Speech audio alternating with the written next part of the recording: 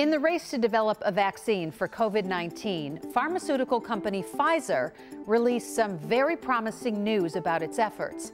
An early analysis of data in the third phase of its vaccine trial shows that it is more than 90% effective. When you realize that your vaccine has a 90% effectiveness, that's overwhelming. You understand that the hopes of billions of people and millions and businesses and hundreds of governments that were felt on our shoulders, now we can credibly tell them, I think we can see light at the end of the tunnel. Here's how it worked. A monitoring board found 94 infections in Pfizer's study of nearly 44,000 people in the U.S. and 5 other countries.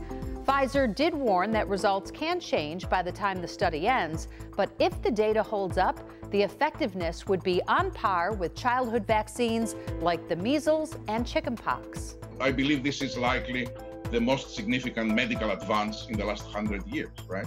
If you count the impact that this will have in health of the public health, global economy, etc., etc. So, what's next?